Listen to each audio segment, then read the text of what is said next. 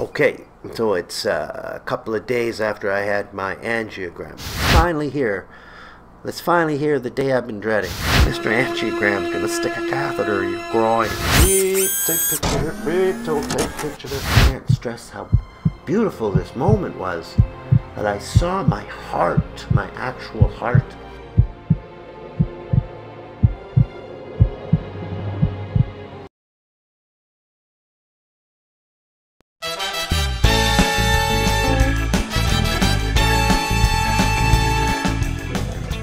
It was a miracle to see my own heart that's been doing this for more than 50 years. Beautiful thing to see. Then, before very long, he's got the cord out I didn't even know.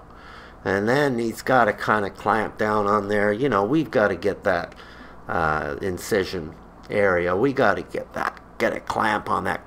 You know, we got to get that healed nicely for me.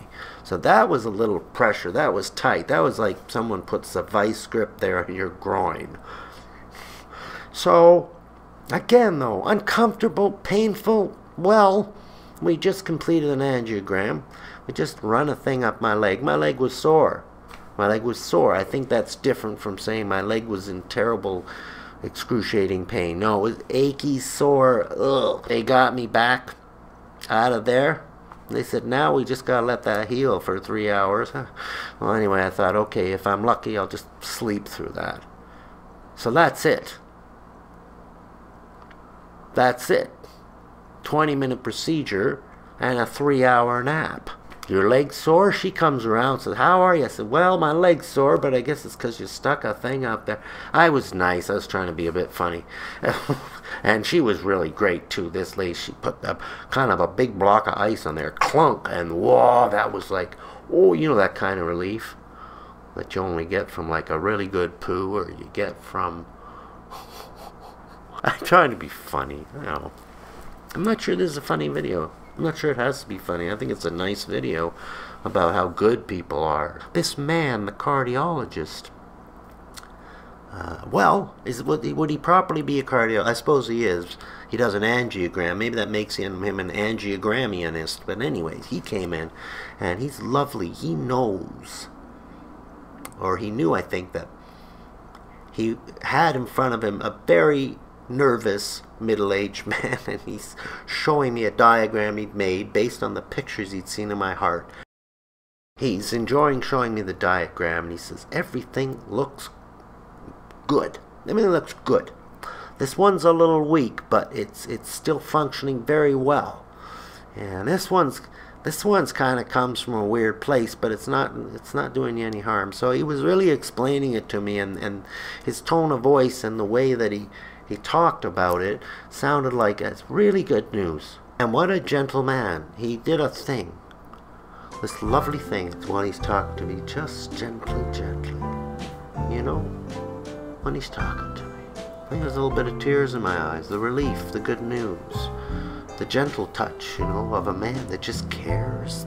Wish I knew his name. I'd love to put it up here. I can't say enough good things about him. Also, very important, that team of his.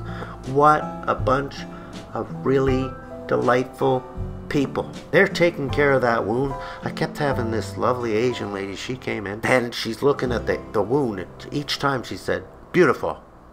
Beautiful. I can't believe how enthusiastic these people are. Eventually the clamp came off and they put a bandage on it, and then next thing you know, after kind of a long wait for me because I was having trouble sleeping, my friends are there and I get to put my clothes on and I get to leave. Except the fact that I'm craving coffee, nicotine, and food very badly.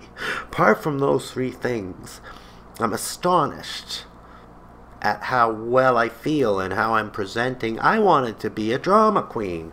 I was looking forward to being a drama queen and kind of walking up to my friends, you know. Hi, it's okay, I'll be alright, don't worry. Just get me back to your place so I can lie down because I feel dead. No, I felt like I'm feeling now, honestly. Well, in fact, kind of full of adrenaline. The thing that I was fearing, A, was not so bad, B, was done by really kind people, and C, was not as painful or invasive as I could have ever imagined. So my friend, I'm going to call him out. My friends, 2 people came for me. I only need one, because they insist someone come to get you. My friend Heather and my friend Stephen. We went, we had lunch. We went shopping, really, we did. We just wandered around the mall. We had a good time, you know. We watched some movies, and, you know, Heather and Stephen are on the same floor. At a certain point, Heather went back home, you know, spent a good long time with me, and then Stephen and me stayed up and watched I Spy. Now I want to do a movie review, and just couldn't stop laughing at this. Is a good, see this movie. And eventually I went to bed. Next morning I spent a little time over coffee with my friend Stephen, but I was anxious to get home.